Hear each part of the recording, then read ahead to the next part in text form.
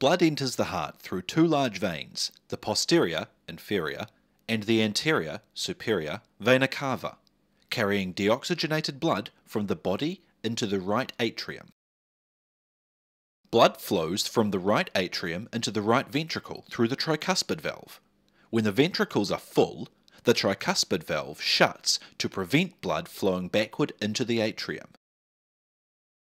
Blood leaves the heart through the pulmonic valve into the pulmonary artery and flows to the lungs. Blood leaves the heart through the pulmonic valve into the pulmonary artery and flows to the lungs.